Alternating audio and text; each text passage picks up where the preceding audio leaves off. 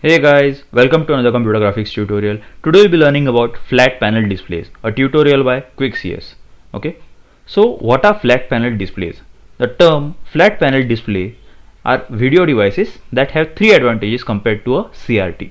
A significant feature of flat panel display is that they are thinner than CRTs, and CRT means cathode ray tube. Okay, so if you don't know what CRT is, I have made a separate video on CRTs, you can just check it out. Okay, so CRT means cathode ray tube, and we can hang the flat panel displays on walls or wear them on a wrist. Okay, so flat panel displays are lightweight. Flat panel displays have less power requirement compared to the CRT. Flat panel displays are basically thin and lightweight devices, display devices. Okay, what are the types of flat panel displays? We'll just look at it now. Okay, there are two types of flat panel displays: emissive display and non-emissive display. So what does this mean? Okay, emissive display. Emissive display displays that convert electrical energy into light. Okay, plasma panels, thin film electroluminescent display, and light emitting diodes are example of emissive display. Basically, the displays that convert electrical energy into light or converts it into light. Basically, it doesn't require any other external light source. That's what emissive display means. Okay, examples are plasma panels, thin film electroluminescent display, and light emitting diode. Okay, now what are plasma panels? A plasma panel or plasma display panel, PDP, is a type of flat panel display common to large TV displays 30 inches or larger. Okay, because if it is shorter, it is not feasible and it's very difficult to make displays that are smaller than that. Plasma displays, basically they are called plasma displays because they use small cells containing electrically charged ionized gases, which are plasmas. Okay, so basically plasma panels contain gases which are electrically ionized or charged.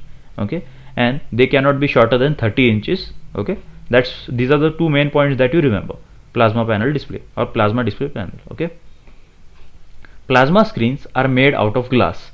This may cause glare from reflected objects in the viewing area. Basically, the disadvantage of plasma panel screen is that it is made out of glass. So suppose there is an object kept in front of the TV, then it can cause glare or reflection. The plasma that illuminates the screen can reach a temperature of at least 1200 degrees Celsius or 2200 degree Fahrenheit. That's a very high temperature, guys. Though plasma panels have superior uniformity than LCD, but plasma panel consume very high electric power compared to LCD and LED. Usually around 400 to 500 watts are required for plasma panels, which is very high energy requirement, electrical energy requirement. So these are the disadvantages of plasma panel display. Basically, it heats up, it can have very hot spots, or basically the spots where the picture can get distorted, because after let's say you are keeping a picture stationary, then it can cause plasma panel display to dysfunction and it requires very high electrical power. Okay, so these are the disadvantages of plasma panel display. Thin film electroluminescent display. Thin film electroluminescent display are similar to a plasma panel, but the difference is that the region between the glass plates is filled with a phosphor like zinc sulfide doped with manganese instead of a gas. Basically, plasma panel display has gas in it which is ionized with electricity, and in thin film electroluminescent display we have a compound like zinc sulfide doped with manganese.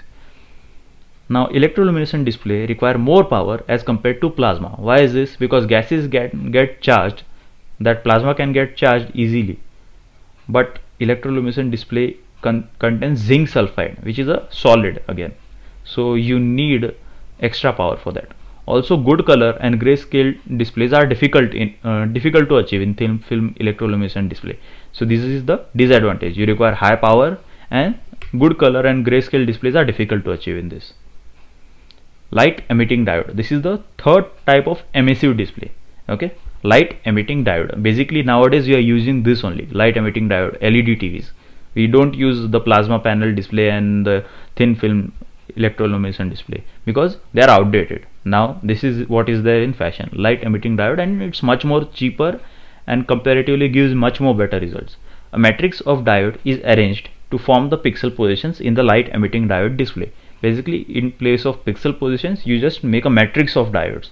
the picture definition is stored in a refresh buffer. Just like in CRT, you just store it in refresh buffer. In LED display, information is read from the refresh buffer and converted to voltage levels that are applied to the diodes to produce the light patterns in the display. So basically, when the information is stored in the refresh buffer, it is retrieved and it is converted into voltage levels that are applied to the diodes to produce light patterns in the display. Basically, it is producing different light patterns to form the picture.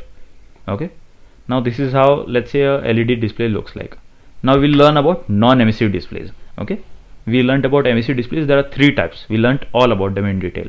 Now we'll learn about non-emissive display. Non-emissive display are use optical effect to convert natural light or light from some other sources into graphics pattern. Example of non-emissive flat panel display is a liquid crystal display. This is also what is a current technology, but mostly it is replaced now with LED. But LCD, that is liquid crystal display, is still in use. Okay. Now what is a liquid crystal display? A liquid crystal display is a flat panel display that uses the light modulating properties of liquid crystals. Liquid crystals do not emit light directly. Okay, that's the reason they are called non-emissive display. They don't convert electrical energy into our light source, or they require an external light source. That's why they are called non-emissive. They are not emitting light. Okay, so instead it uses a backlight or reflector to produce images in color or monochrome.